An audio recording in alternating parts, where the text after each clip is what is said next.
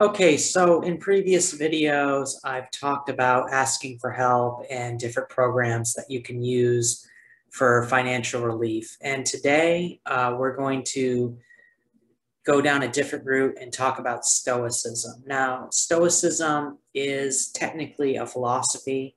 It's not really a religion. It was developed, I believe, during the Romans. In the latter part of the Roman Empire. The first known Stoic, or the father of Stoicism, is believed to be Marcus Aurelius, who was an emperor during the Roman time. I'm going to briefly talk about him, but I really want to go over the philosophy and how it pertains to your household budget and how you can use Stoicism to get out of debt. So I wrote up something. I'm going to be reading it verbatim, but I'll talk about other things that aren't mentioned in the document, but it's so you can see what I'm saying and hear it at the same time, just so you'll get more out of it. So let me start the screen share and we'll get right to it. All right. So today we're going to be talking about Stoicism. We will also compare and contrast Stoicism with being a Buddhist monk. And the reason I'm doing that is because there's a lot of similarities between Stoicism and Buddhism, and they developed at just about the same time in history. Maybe they're about 500 years apart in their region away, but they're very, very similar.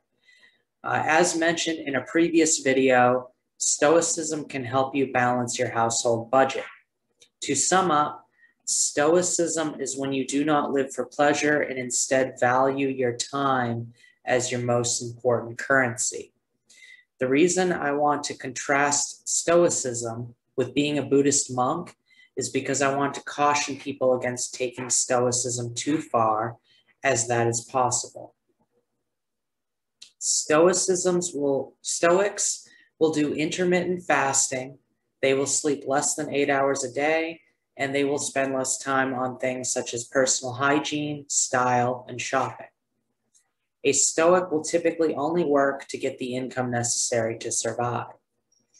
If you are in debt, this is not a good idea because reducing your income will prevent you from getting out of debt.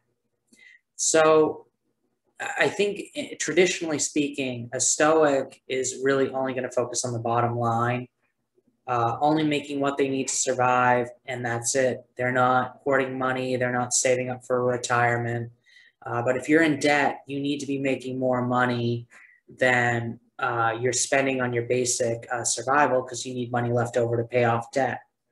So if you become a minimalist too soon, it'll disempower you from getting out of debt. Anyways, being a monk is even more extreme than being a Stoic. A monk only eats 1 meal per day in the morning. A monk only sleeps 6 hours per day at maximum. They also sleep on the floor. A monk relies purely on food donations. A monk is a vegetarian who cannot kill and is totally celibate.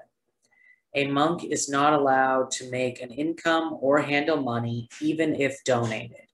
If you are in debt, you do not qualify to be a monk because you will be unable to pay off your debt since you won't be able to make or handle money. So for your normal everyday person, being a monk is too extreme of path in Stoicism. It's just taking it too far because you can't make money, you can't handle money. So if you have any debts, if you have anything to pay off, a car, house, whatever, you're not going to be able to do it as a monk. So either you'd have to give up those things and get repossessed, or you'd have to pay them off completely. But a monk is not allowed to make money or handle money. So you're basically living in a hut in the woods, which is, again, probably too much for most people. Stoicism can be a helpful pathway for normal people to get out of debt. A Stoic does not concern themselves with what people think, and they do not go out to engage in frivolous pleasures. So they're not seeing movies on a Friday night. They're not going out to restaurants. They're not going out to bars. They're just focusing more on their own survival.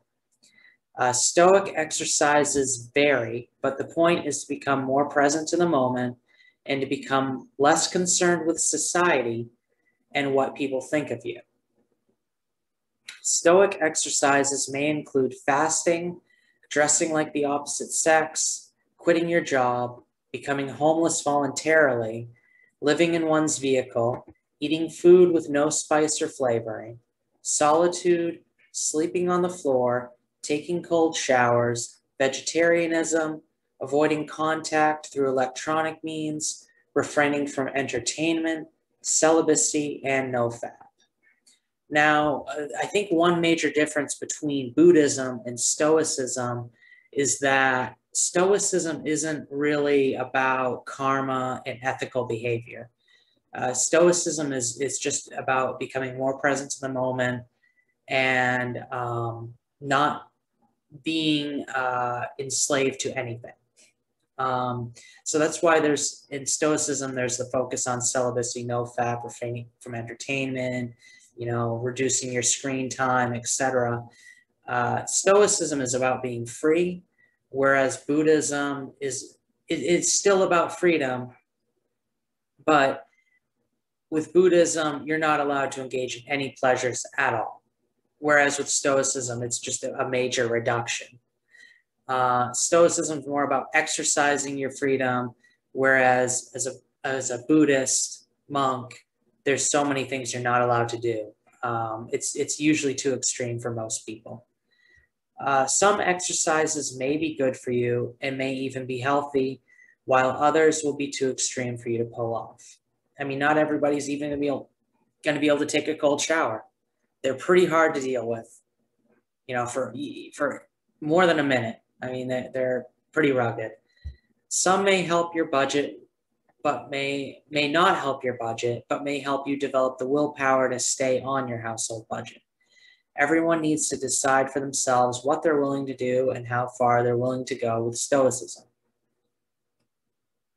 So saving on your food budget should be, your biggest priority if you're planning on becoming more stoic, because that's going to affect your budget. That's going to affect your ability to get out of debt, also not going out, and you don't have to be a total hermit in order to be a stoic, but you're just not going to value going out and spending money to get pleasure like you would as a normal person.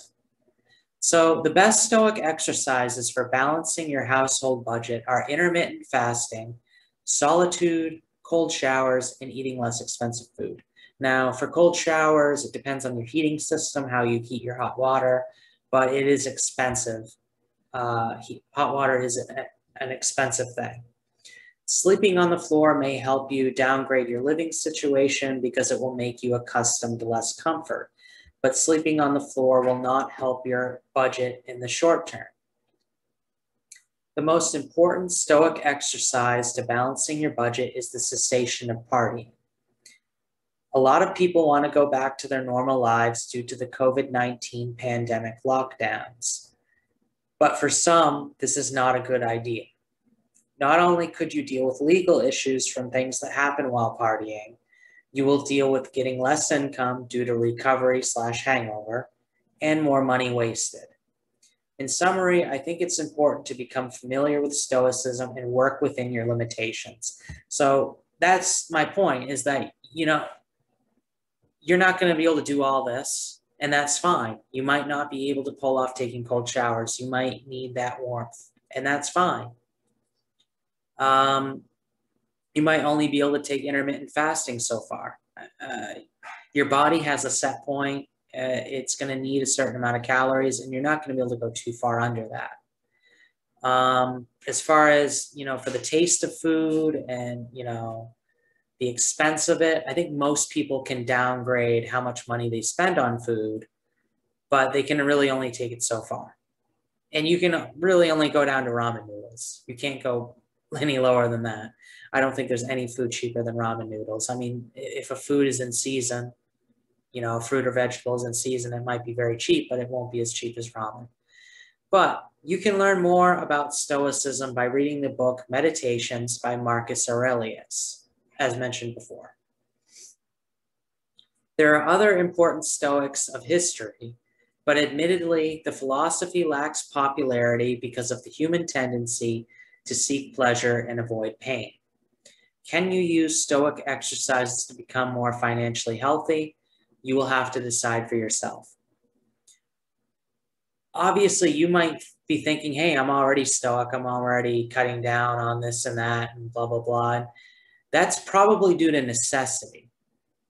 But can you take it beyond where you're at now? That's the question. And I mean, again, I can't stress enough, everybody needs to decide for themselves how far they're willing to go. I remember at one point in my life, I was eating almost exclusively ramen noodles because I was incredibly poor. And then a paycheck hit and I was still poor, but I was eating ramen noodles and peanut butter sandwiches. So one meal would be peanut butter sandwiches, another meal would be ramen. And then when I went to work, I would have a little bit of popcorn, but that was pretty much it. And then another paycheck hit, and I was starting to eat normal again. But I think that the point is, oftentimes when we get into financial difficulty, there is a degree of personal responsibility, and we need to take that personal responsibility. But you can be a Stoic and you can be signed up for Community Solar at the same time. So this is my Facebook page, Michael Cormier, CSA for Neighborhood Son. And the post pinned at the top, you can learn more about signing up for Community Solar, where you can get a 10% discount on electricity for 20 years. So when you click this button at the top middle, that's to get more information. This button at the top right is to become a CSA, so you can get supplemental income. Now, if you are interested in signing up but you need more information, you can look at this page and it'll give you plenty of information.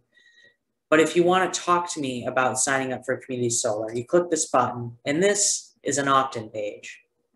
So you put in your information, your name, your email, your phone number, and you click, I want to know if I'm eligible for Community Solar.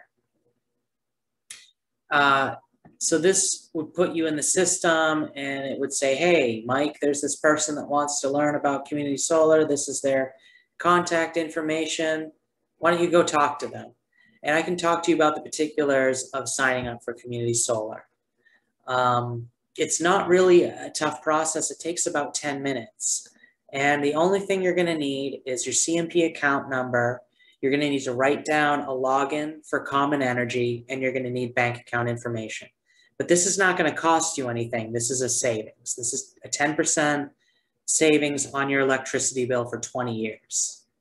And there's no cancellation and there's no termination fees. So, yeah, that's my video for today about Stoicism. It's basically just a primer or an introduction. In my next video, I'm going to be talking about taxes, and then I'm going to move on to other tips on budgeting. So hope everyone had a good weekend. It's Sunday as of me recording this, and I hope everybody has a great week.